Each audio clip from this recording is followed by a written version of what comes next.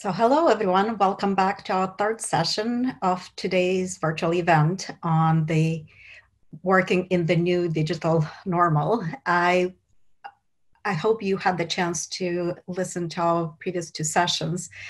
And if not, I'll quickly catch you on. So yes, we are going through a major transformation of our work reality. Many of us have now the opportunity, and sometimes it's the privilege of working remotely and from home.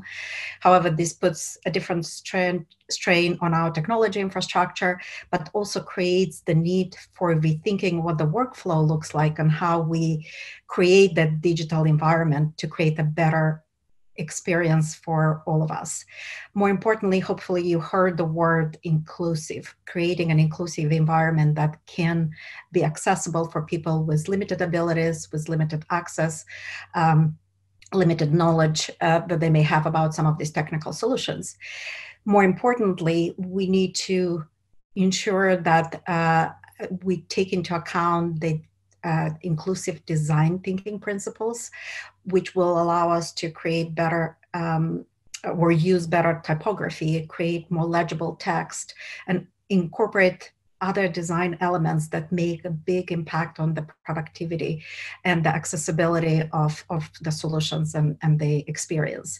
And I'm thrilled to have this session dedicated to that specific topic, creating a better inclusion in the workplace, be that through the technology we're using, through the choices we make in designing the workplace and the experience, as well as the communication to include all of the people in this distributed work environment. With that, I'm thrilled to introduce Fanny Krivoy, who is the founder of Studio Analogous. She's also teaching inclusive design at the Pratt School of Design. And everything that she does, it's about inclusion. We'll then have our own principal researcher, Laura Sabattini, who is going to talk a little bit more about inclusivity in the distributed communication. With that, Fanny, take it away. Thank you so much, Stella. Thanks for putting together this amazing conversation and for including me. I'm going to share a presentation. The setup from this morning is excellent because there's so much we can do to make things better for all of us, for employees, for consumers, for everybody involved in our day-to-day business. And now, inclusive brand experiences are important always, but now that there's a screen in the middle between us and everybody else, it's really important because screens really can be a blocker. They can be a blocker from good experiences and good interactions between employees and their brand and from consumers and their brand. So I'm going to give you an introduction, and I know some points have been touched on earlier today and some of you know all this. And then I'm going to give you some specific toolkits, things that you can do as an individual and as a member of an organization to make the digital experience better for everyone. So as you know, inclusion is really the right thing to do, and it's the law, but it's really good business, and it builds strong relationships between everybody and their brands that they interact with. So, and I'm sure you know all this data, how most of the disposable income is in the hands of the 60+ years old, how you have a much higher return with a diverse workforce, and the size of the disability market, that it's $175 billion. So there's a huge potential for making things right and huge benefits. And, the potential is in the foreign-born, underbanked, older adults, veterans, LGBTQ, minorities, women, foreign-born, disabled, and the list goes on and on. And the shift is really already in motion, and there's already a new business model going even before all this pandemic started. This is an example, which is an non-digital example, an analog example. And I'm sure you're familiar with the brand OXO, that they designed all these kitchen utensils that are so great to use. And it all started because Sam Farber, the founder, he saw that his wife, Betsy, had some mild arthritis in her hands, and she had difficulty performing day-to-day tasks in the kitchen. So they started tweaking and improving the design of those simple utensils to now, the black one on the far right and that so many other brands imitate, and how solving the problem for somebody that has a limited ability creates a better product for everyone else. Some other examples are, for example, Tommy Hilfiger, and they a few years ago came up with a new clothing line called Runway of Dreams, which is an adaptive line of clothing that doesn't use like tiny buttons, that it's all Velcro and magnets and flexible fabrics, so that it's very easy for somebody with limited ability to put it on and off. But who doesn't want comfortable clothes that is easy to put on and off? So that line was the fastest selling line in the history of Tommy Hilfiger as a whole. Or the example in the middle, Virgin Airlines. When they added accessibility features to their website, their sales went up 60%. They didn't do more advertising. They didn't change their product. They just made it more accessible. And that already made a huge difference. And we'll see what that means.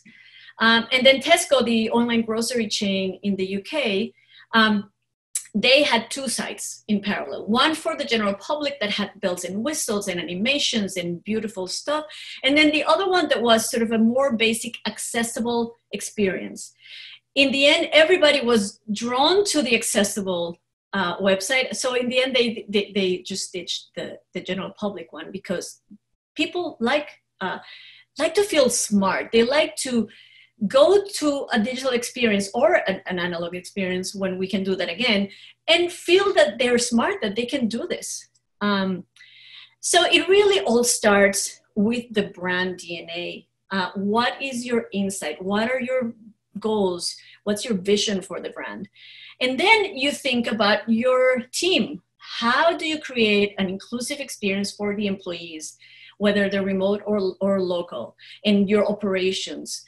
And then you start thinking about your products and your services and your sales, like Virgin's website. And then you think about your clients and your partners and what channels you use and what suppliers you use. And I actually, I saw Rashma speaking at the panel before from Microsoft. Microsoft is a brand that I love because they are truly inclusive inside out. And I heard from the Chief Accessibility Officer there that they only will use a car service vendor if they have an accessible product. So like an Uber. So they wouldn't even hire a car service for their employees if they don't have accessibility. So that is a brand that has inclusion in their DNA, in that sort of center circle there. So this is what an inclusive ecosystem is, and how we need to look at everything with that lens. So now understanding the audience, how do we understand who we're speaking to? The principle of universal design is that we design products that are used easily by as many people as wish to do so. And certain brands are exclusive, and that's what they are, and that makes sense. But even then, they need to think about how to include everyone in that segment. So for example, in the bottom area, you can see a fifth of all adults have difficulty carrying out everyday tasks with everyday products. That makes them the largest minority group. And this that I'm going to show now is part of the Microsoft Inclusive Design Toolkit, which I'm a big fan of, and how they explain what are temporary situational limitations with the different senses. And they created this excellent chart that it tells you, for example, with all the different senses, how you can move through a spectrum depending on the situation. So for example, for touch, some people lost an arm and they cannot touch with two hands. But some people, maybe I just fell this morning and I have a cast or my arm hurts. And so I'm using my other hand to perform tasks. Or I could have just had a baby and I have the baby in my hand, so I only have one hand and I'm pushing the stroller. So that gives you a sense of what that can be. For vision, some people are visually impaired. Maybe some people have cataracts, so they're just, for now, they're not seeing that well. And some people are just distracted. I'm driving and I'm looking the other way and I don't see what I need to see. For hearing, for example, some people cannot hear permanently, but some people just have an ear infection and have difficulty hearing. Or there are jobs that are very noisy, like, drilling on the street, or a bartender that works in a very noisy environment and cannot hear properly. And then for speaking, there's definitely people that are nonverbal, but I could have a sore throat and not be able to speak, or I could have a heavy accent as I do. So you can see that by thinking about people in these scenarios, it's really important when we're creating experiences for our employees or for our customers to really be very intentional about seeking out the points of inclusion. Identify situational challenges. Maybe it's not all the time. Maybe it's only when it's cloudy that the reflection doesn't work, or maybe, there are different scenarios. Recognize personal biases, which is always an important aspect. Or it is very important also to offer different ways to engage, because people should be able to choose how they interact with you, and they should have options. And that really makes it truly accessible. And those different options should be equivalent. It shouldn't be like one that is crappy and one that is great. They should all be very even. And then extend the solution for everyone, because this is the best definition of accessibility that I've seen, that it's maximum personalization. Let people interact with you the way they want. And why are we talking about this today at this conference? And why does it make sense for us to think about it? It is because all of us here are either part of a team at a company, or we're an entrepreneur, but we're all consumers. And as any of those, we have the power to make things more accessible, and also request from the stores that we work from the tools that we use at work, from our own corporations or organizations, to really make things more inclusive. Even as an individual, we all create Word documents, we all post on blogs, we all create videos and post them, create PDFs. So, and there are ways to make all of those accessible. And by the way, this is a huge topic. We're just like seeing like the very, very tip of the iceberg. So now we're starting with the toolkit. First, use of color. Colors can have a lot of contrast, like the circle with the black and white, or they can have very little contrast, like the circle with the 1 and 1. And the key is really to aim for contrast, especially for critical information. And this is a tiny little exercise. So if you see all these options here, these are icons in different sizes and different colors. If you can you try to identify which ones are the most accessible one? And you can just type it in the chat. And I'll be monitoring the chat, so I'll be shouting if people are getting the hang. See if you can guess which of these are 1 and 6. 6. Okay. So this is 1. This is what you can see. So interestingly, the bigger ones were not the most accessible ones, because the contrast was not the highest. Some of the smaller ones that you see here had the most contrast, so they become more accessible. So it's just something that we sometimes don't think about, and it makes a big difference. And then another important point to be aware of is that there is a huge percentage of the population that has color blindness. So they don't see colors the same way that everybody does. So in this chart, the left column is a full color vision. But then the other three colors, the columns, are different types of color blindness, and they see colors differently. That is why it's so important when we create an informational presentation, website, whatever it is, not to rely exclusively on color for exclusive information. So for example, if you put a sign and you want it to be something very important in red, that is danger, add the words or add an icon. Don't rely only on the color, because as you can see, very few people actually see red or green. So this is something to keep in mind when choosing color. Another really important tool is typography. And as you know, there are like hundreds of thousands of fonts out there. Definitely choose one that is legible, but also the optimal number of words in a sentence to make it easy to read is 7 to 11. And that is because our eye goes horizontally, and then it has to go back to the beginning of the next sentence. When we make things that are so spread out, it's very hard for the eye to go back, and then the eye gets tired, and then we lose people. Also, you know, the spacing between the lines is important so they're not very crunched together. And here's another quick exercise. So you can see all this writing here, many options, many font sizes and colors. Can you try to guess which ones are the most accessible? And you can put it in the chat. 10, 7, 1, 5, 10, and 7. Yeah, some of those are right. So these are the ones, of course, that have the most contrast. And what that means is not that we cannot use color, but use color when the type is big, when the text is not essential. Whenever it is important, definitely aim for more contrast.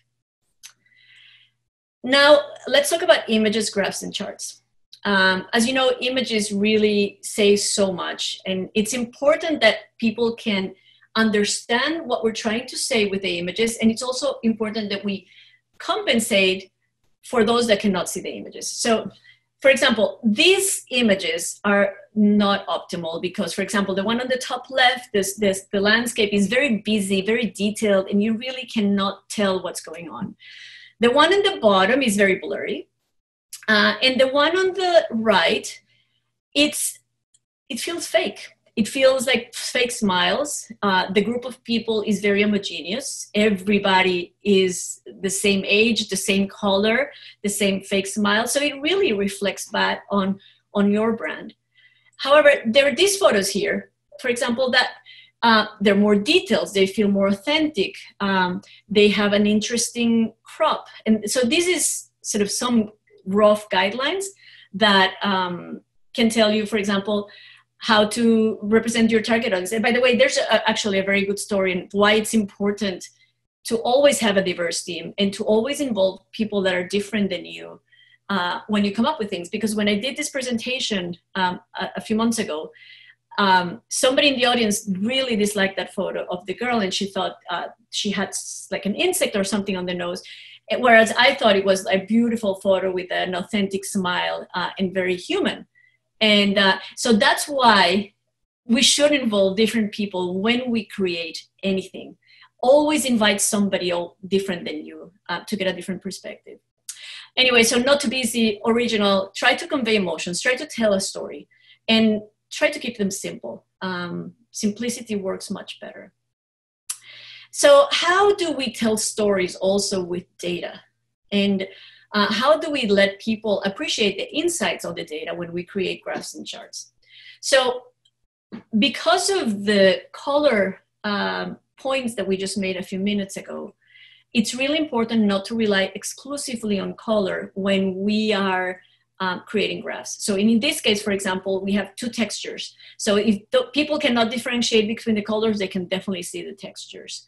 Additionally, when you're labeling, rather than putting a legend at the bottom and say, oh, blue means this and red means raspberries, ideally add the label to the part of the graph that you're labeling, because that makes it easier for people that cannot distinguish color. Lastly, all the images, all the charts, and all the graphs need alternative text. Alternative text is something that we add to our photos or our charts that tell the story of what's going on for people that cannot see it.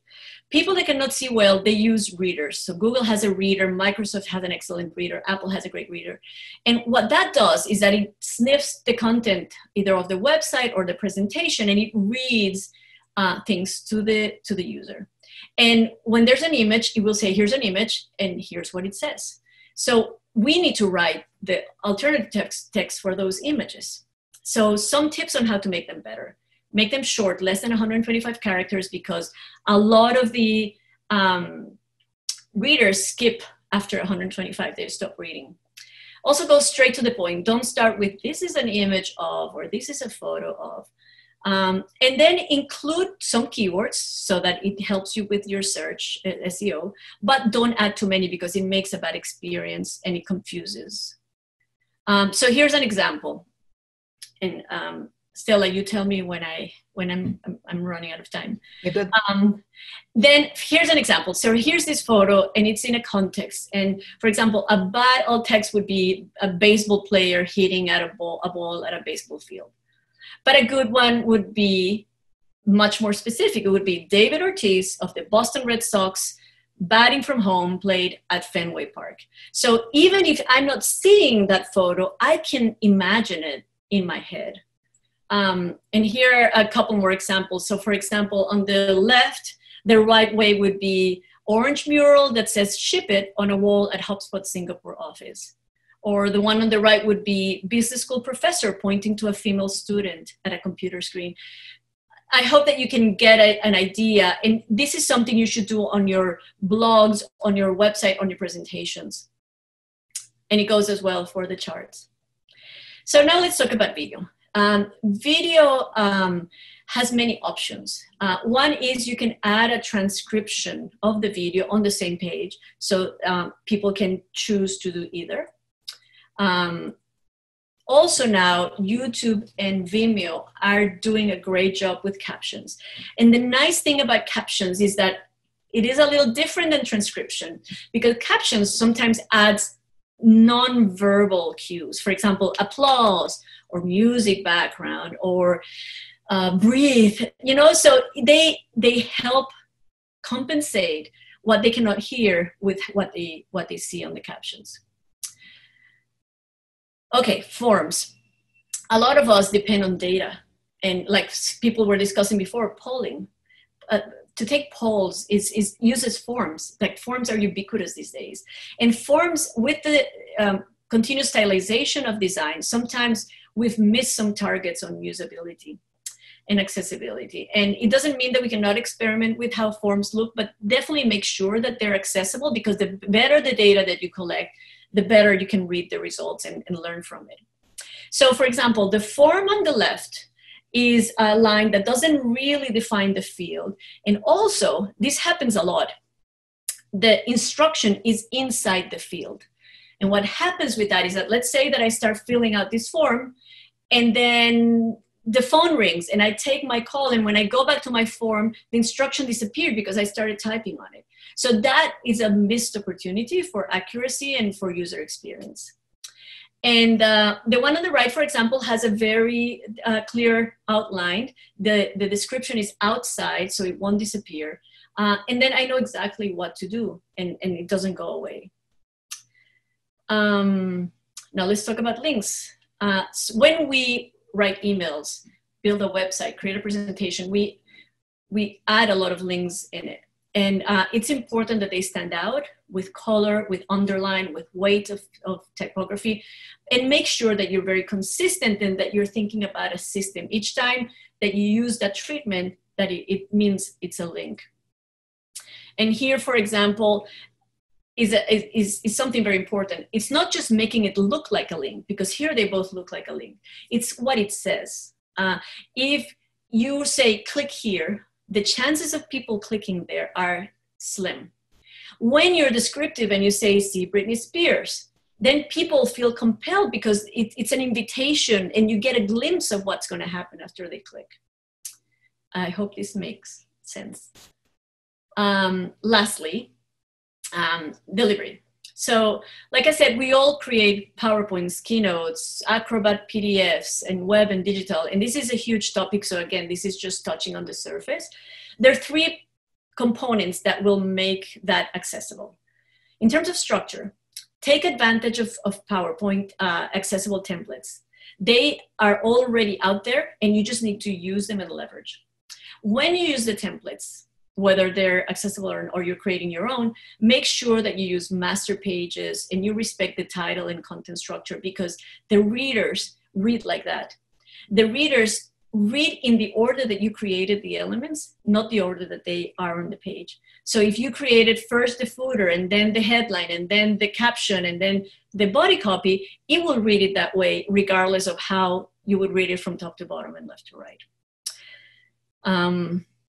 In terms of content, this is a lot of what I was telling you about, and always add the alternative text to your images and to your graphs. And Microsoft has a great tool, which is the preview tab. So you can actually test how accessible your presentation is. And it is more work, but it's definitely worth it. So just to recap, we know there's a lot of potential out there. We know that you can manipulate color and typography, photography, charts, use alternative text, videos, make sure that you have a transcript and captions, links, forms. You as an individual and as a member of the community have the power to affect so much around you. And that this shift is already in motion. So there are new business models out there, and in this situation and at this moment, there's a huge opportunity to really turn things around. So let's get rid of those blocks. And on behalf of the people with different abilities globally and all of us here, put inclusive branding at the center of your brand in everything you do, because every bit helps. Thank you. And I'm including here how to learn more about it, and you can reach out to me if you have more questions. I'd be happy to. And thank you so much, Fanny. I know this is barely scratching the surface on all the details, but I think now more than ever, we have the opportunity to learn about the limitations that we can help others overcome through technology. And there are tools, there are techniques. It's more about the mindset that all of us can embrace to use these tools that we have at our disposal. So now that we dove into the technology and the mindset, I'd love to also touch upon the inclusive conversation and ensuring that when we move in a distributed workplace, we don't forget how important it is to continue to connect with others and include everybody in the conversation. Laura Sabattini is our principal researcher here at the Conference Board. She's been studying the diversity and inclusion space for quite some time, and I'm thrilled to welcome her for the next segment of this session. Thank you, Stella, and thank you, Fanny. That's a great presentation, and actually reminds me, when you teach classes too, that's not something that only applies to the instructor, but also can apply to when you have students' presentations. Actually, it happened in one class where students were presenting on a topic, and there were a couple of students who were colorblind and they couldn't see other students' presentation, and so we sort of had to go back and revise their presentations because of that. So it's a great tips. So I am going to, first of all, let me check. Stella, can you hear me okay? Okay, perfect. I'm going to shift and build on what we heard from Fanny, as well as what we heard previously today, to a little bit more specific topic, but then again, I think you'll see that connects really well with the discussion.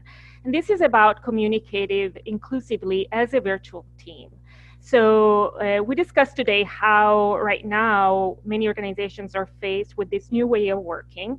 And many organizations had or people and employees or teams that were dispersed or remotely before. But this might be an opportunity to sort of build and rethink about how communication happens. One of the common complaints that you hear when it comes to inclusion, and when you heard prior to this crisis, is how oftentimes remote employees or employees that are working from different offices may not always feel as included as others, those that are in the headquarters or those that are in the main office. And a lot of it can go back to having access to the tools and technology that we've been talking about. Some of it also has to do how you use those tools and technology, and the extent to which you're communicating in a way that is inclusive. So in the next 10 minutes, I'm going to talk about some key considerations to make if you want to take this opportunity now to rethink about your communication strategy. This can be organization-wide or can be even within your team. And I'll have some examples. I collected several examples from companies and teams that are being very creative in how they're using the technology to build more inclusion. Before we even get to the examples, though, it's important to structure your strategy around two things. One, the value of inclusion. So before you can create an inclusion communication strategy, it has to be clear why inclusion is important, and there has to be some communication about that, why that's a value or why that's a priority for the organization and for the team. So this is a way to make the case and build transparency, allow for trust and psychological safety, that is people's ability, to speak up if they have concerns, and so on. And also valuing inclusion speaks to what Fanny just described, that is making sure that everybody has access to the information, either through the tools or even by being informed and by clear communication. So we're going to discuss some of those examples. The second part, though, that I think many organizations sometimes skip has to do with revamping and reorganizing your communication strategy. Sort of take a step back to how you may communicate when everybody's in the office, in the same place, and the same time, and change the structure, guidelines, and norms to better adapt to the new normal, as many call them, but it could be just to better adapt to make sure that you're including virtual teams, teams that work in different locations, teams that work in different offices, people, different abilities, and so on. So again, this can be an opportunity to step back, look at what's working and not working, and sort of reestablish new norms and practices. So the 3 bullets that I have here are communicate expectations proactively. This may apply to leaders, but also to others. And again, I'll have several examples. Share information equitably. People who are virtual, non-virtual, different teams, different opportunities, and check in regularly. And we'll have several examples of these different things. So value inclusion.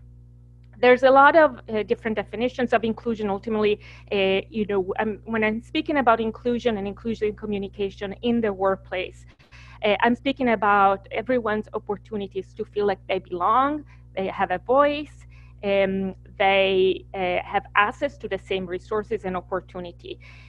One recommendation that, we've done some work at the Conference Board on Diversity and Inclusion, and one recommendation that can be very helpful is to take, general definition of inclusion and try to customize it to your organization and to your team, and make that connection with your values, your business, your industry, and make it come alive within your organization.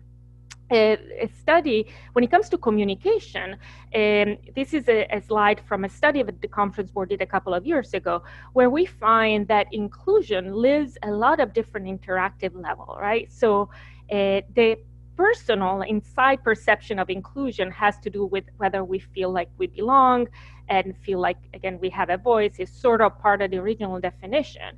But that perception can be impacted by a lot of different things. And it's interesting to see how being virtual or being working alone from one office can impact that perception. And that's why being more proactive can help that. However, inclusion can also be felt where you're interacting with others within your team or with your managers, right? So others' behaviors or how others treat you may make you feel like you're included or not. And the last level has to do with the whole organizational-wide sense of inclusion. So it's very possible that someone may feel included within their team, but feel not included within the larger organization. It's something that actually research is finding can be quite common. And so the larger practices and processes that are organization-wide can also be used very for creating more inclusive way of communicating. And so the tips that we're going to discuss ideally would allow for all these 3 levels to become more inclusive. And that's why it's important to be consistent across different organizations and have some sort of guidelines that allow for consistency, so that it doesn't happen that you may have one team where everybody feel very included and uses particular tools, and another team that does not have the same experience. So as I mentioned, ideally, these communication tools and the way in which you think about inclusion also applies to different roles that you may have within your organization. So oftentimes we think of inclusion at a team level or, you know, a larger organizational level, but it's also helpful to think about how individual contributors you know, experience the communication and the inclusion. And so when developing a new communication strategy or structure, consider all the roles that you have within your team and your communication. You know, you may have contract workers, you may have you know, non-traditional sort of employees, and how can you make the different groups included in the communication? So I'm gonna get to the examples really quickly. I wanted to share something that again builds on what Fanny just described, that is assistive technology. So now let's think about how can, once we have these assistive technology and design in place, how do we apply and use those tools so that there is inclusive communication?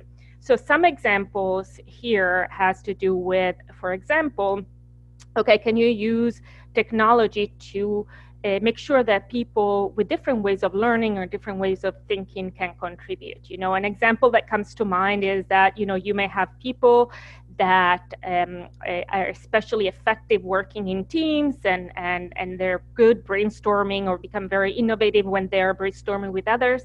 And some they need to step back and think about it on their own before you know, they can really come up with new ideas. So there's different styles to be innovative. So the technology can provide opportunities to sort of apply both styles. So it can be breakout rooms or you know, brainstorm, different types of brainstorming activities that make sure that people participate in different ways. Again, another example of teaching would be, for example, in the class that I teach at NYU, I give people the opportunity to get participation credit for speaking in class, but also for contributing to the discussion board. And what I see that as, you know, again, the way to make sure that people that may be you know, more of an introvert, so if I don't feel like jumping in, can still contribute. And this actually has important implications for also when we have meetings where there might be people in the room and other people calling in. And I'll give some examples there too. Finally, last but not least, again, the opportunity to collaborate, teamwork, is you have tools now, you know, Teams was mentioned, Yammer, that really allow to people to be more collaborative, but there has to be some guidelines and communication around that, so that everybody knows how these tools can be used, and you don't end up having just some group collaborating and others not. So how do we do that? And as I mentioned before, a key element to create more inclusion is to establish and brainstorm new structures, guidelines, and norms. It can be helpful to sort of rethink how you're communicating. When I mentioned at the beginning the importance of being proactive, that applies to leaders, but also team members. So now that you are in a different work setting, it might be worth to think about your expectations proactively and to communicate them proactively. It can be very simple examples like saying, you know, I'm not a morning person, so please don't, you know, schedule meetings before 5 a.m. or something like that. But there's also ways of working, and working in teams can be helpful. Also, establish new norms around day-to-day communication. So the opportunity that I see now from a diversity and inclusion perspective is that you may be able to build new practices now when many people are working remotely outside the office, that then will create more inclusive communication and more inclusive work environments when people do go back to the office, but there's still going to be team members that are virtual. So this can be a great opportunity. The research on virtual working says that it's helpful to have more structure, not less. Again, and this is just to provide more consistency and more opportunities to sort of check in. Ground rules and, you know, and communication can happen about things that maybe you're taking for granted. You know, there's a lot of written rules in organization that have to do with when meetings happen, core work hours. Are you expected to be, work certain times, at other times? Communication preferences. There's teams that have very clear preferences in terms of whether you're communicating by email or, for example, on a chat room or a collaboration room. So setting up those guidelines can really help to make sure you're more effective, but also that everybody is kind of communicating in similar ways. And also it could be helpful to have new technologies that support this type of communication. Now, related to creating this structure is sharing information equitable. So one of the challenges that you face when it comes to diversity and inclusion in a physical office is that sometimes you may have information shared informally. There's the famous water cooler, it could be after hour drinks or so on. So some people may get more information about what's happening in the culture and opportunities than others. So again, this reshaping your communication strategy may give you the opportunity to make how you share information more equitable and to set up some ground rules. Basic examples could be, time zone, holidays, peak hours for parents that have kids in schools and so on. And instead of leaving all these sort of expectations for individual managers to figure out on their own, that could be general guidelines that organizations or team provide. I worked with an organization a while ago, for example, that had set up Friday afternoons and no meeting time. It was a time for everybody to sort of wrap up the week and so on. And so meetings could not schedule on Friday afternoon unless absolutely necessary for some emergency.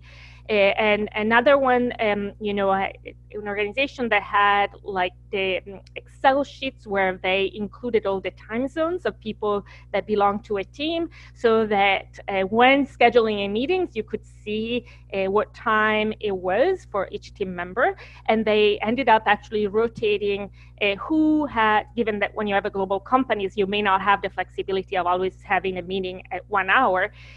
But they would rotate by meeting who would have the after hour, for example. So there's different rules that can be applied and can be customized to your organization, but that are communicating basically, again, the value of employees, but also are creating clear norms that everybody can use. During meetings, that's another great examples to consider. This is very common when you have meetings where people are in the office and others are virtual. That people are virtual may not always have the opportunity to jump in. When you are at the chat room, not everybody's monitoring or checking the chat room. If someone, again, may not feel comfortable interrupting others and may not have the opportunity to really speak. So there's different practices. One organization has a person in the room always allocated to monitoring the chat room while a meeting is happening, so that the person in the room can sort of raise their hands for people who have questions on the chat room. Another organization I worked with a few years ago had this rule where if you had a staff meeting, if you had one person calling in, then everybody needed to act and connect as if everybody else was also calling in. So not to exclude the person calling in, everybody would need to keep the computer and chat, be connected to the chat room so that everybody can contribute. These are just sort of different examples of how this can happen. I think a lot of it has to do with awareness and with finding what works best for your team, and it can be very creative solutions. Speaking of creative solutions, the last point that I want to make, let me check that I have 1 minute or so, is about scheduling and checking in regularly with people on your team. And this is especially important when you have virtual teams or remote teams or just dispersed teams where, you're not necessarily bumping into people in the kitchen or in the office. This is important for leaders, but also team members. It's a way of remaining connected and making sure everything goes well.